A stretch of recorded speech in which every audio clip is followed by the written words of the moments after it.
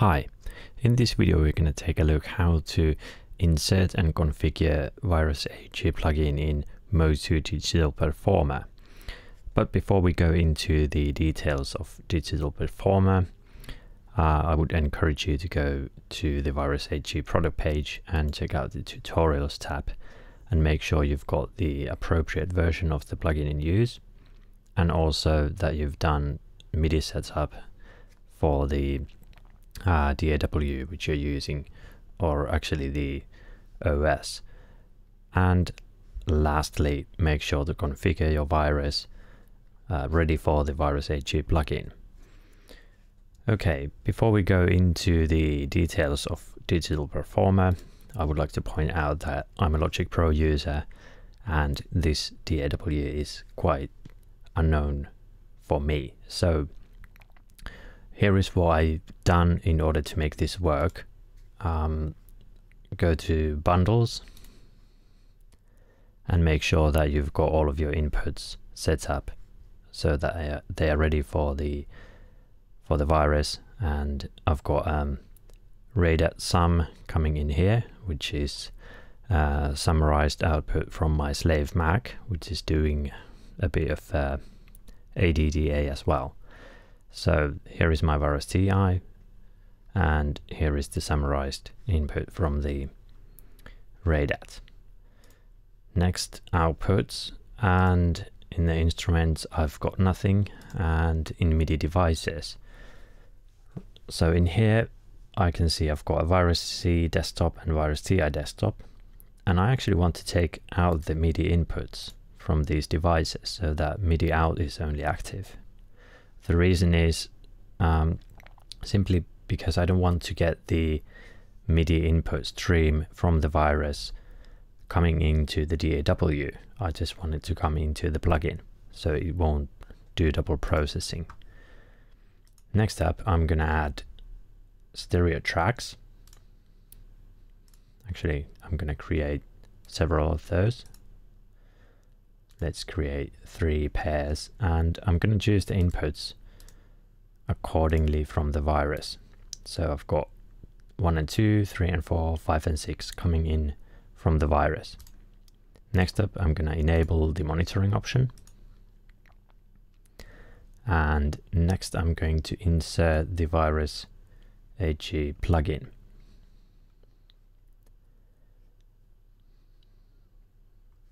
Like so.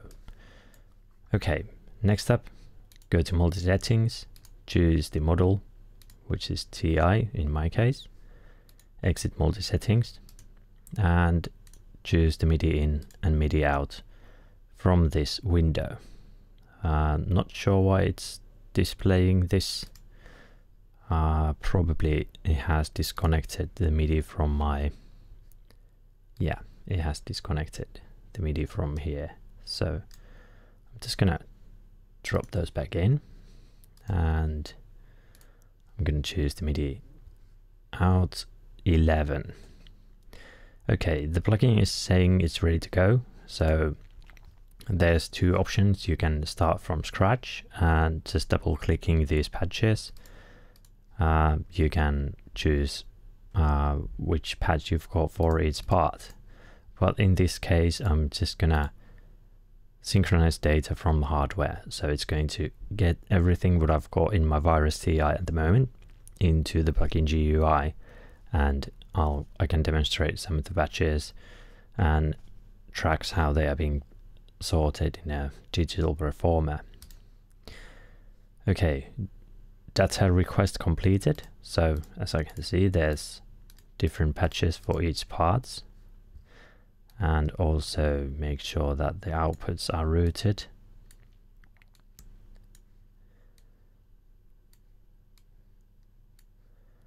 Okay, and in order to create sequences, I would encourage you to insert MIDI tracks.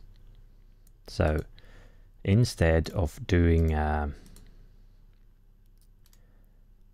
sequencing on an instrument channel, we need to add MIDI tracks, and I'm gonna add 5 MIDI tracks, and I'm gonna put these to go into the virus TI directly instead of doing it so that it goes into the plugin. This makes it work a lot smoother, and there's also no delay, or it applies the DAW delay compensation into these MIDI tracks. So if I start to play from here, we can see the input coming in, and if I move on to the next track, I should be hearing whatever is chosen in channel 2. There's the bass sound. Then I've got a kind of a spooky pad.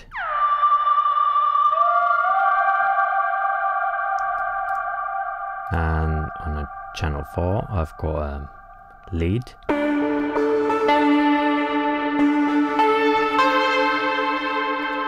And on a channel 5, we've got a distorted lead.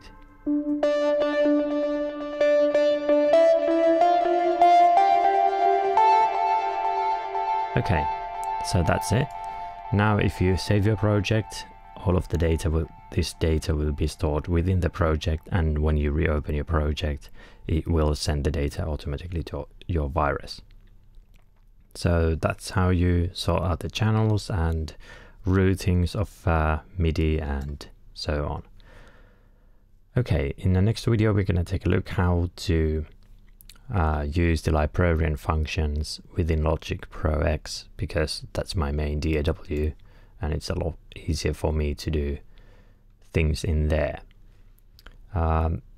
In terms of automation, you can do automation in DAW.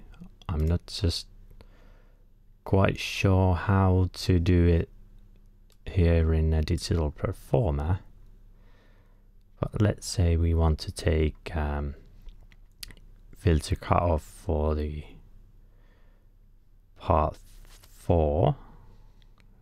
Just a second to find it. It's somewhere in here. There's a lot of parameters. So there's a number before the parameter name indicating which part we're talking about. So let's take that one. And not sure how to display the automation lane. Like I said, it's very much unknown DAW for me, but you know where to get the automation lanes showing up, etc. So you can do it by yourself. All right, thank you. See you soon. Bye.